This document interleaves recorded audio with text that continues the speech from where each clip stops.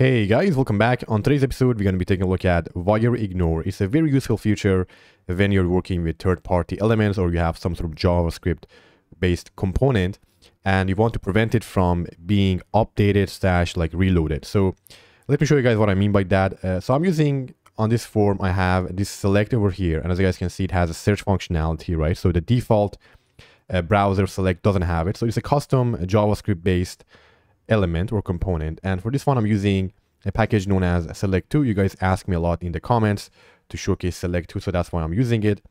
But basically it's a jQuery based select, okay, and I'm just using it as an example. You could use a calendar or any other JavaScript based component. And if you go ahead and you initialize this, and to show you guys the basically the blade file, this is my select. As you guys can see, I have added some random content. It could be anything. I have given it an ID, and then at the bottom of my Livewire component, I have a simple code to initialize it, okay? So any inline script. And let's see what happens if we actually try to submit something. So if I go ahead and I use my form, let's say I select the seller, I put some random stuff in, and I click on create, or I submit an action or perform some validation. Right after that, my element gets destroyed. So it is basically reset back to its original HTML, which was this select, right? However, the way Livewire works is it's not going to go ahead and rerun our JavaScript again, right? So what should we do in those cases? Now, there are technically two potential ways you could go ahead and fix that. One of them is to have hooks on your Livewire component, and every time there is some sort of update, you dispatch a browser event and you reinitialize your component, which is one way of doing it, but that's a little bit too much work. Alternatively, you can go ahead and use wire ignore that I mentioned. So let's see how that works in practice. I'm going to go ahead, and in this case, we need to go ahead and add the wire ignore on a wrapper. So I'm going to go ahead and add a div around my component, and I'll show you guys why I'm adding it on a div instead of on the select itself.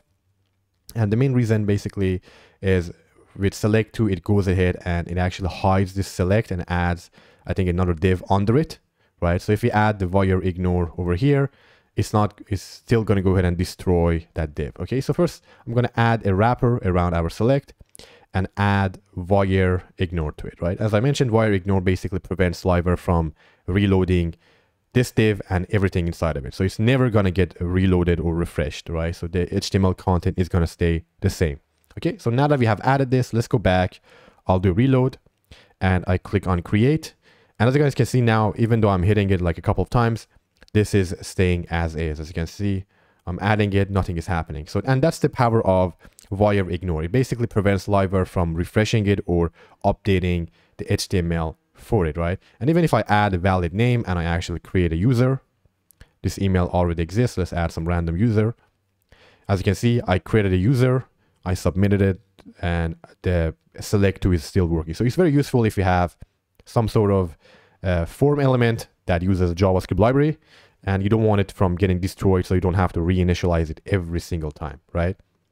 Now let me show you guys again why I added this wrapper div around my select. So the way select2 works, and many JavaScript libraries are like that, okay? So this is our select. If I add the wire ignore to the select, it will go ahead and prevent the select from getting reloaded. However, Livewire will still go ahead and delete this down here, okay? So this is actually the element itself. So Livewire will still go ahead and delete that. And of course, we didn't have that div. And let me show you guys in practice. Again, I'll move this wire ignore to our select. And let's reload. Obviously, it works on the initial load. But if I click on create, as you can see, we don't even see the drop down, okay? And the reason is select2 hid or sets the display property to hidden. So we don't even see it. So you want to go ahead and majority of the time add the wire ignore on some sort of wrapper, a div, whatever you want to use. That's the best way to go about it. So that's wire ignore for you guys. It's extremely useful for cases like this. Now there is another modifier we can add to wire ignore known as wireignore.self. And what this would do is it will only make it apply to the div itself or the element you added to. So with the regular wire ignore, it kind of goes ahead and also applies it to all the children inside, right? So the select is also getting wire ignore. It's as if you also had, wire ignore here as well, right? So that's how the default behavior is. But if you add self, it only applies it to the div, right? So that's one thing you could use as an extra option. Sometimes you may need to do that.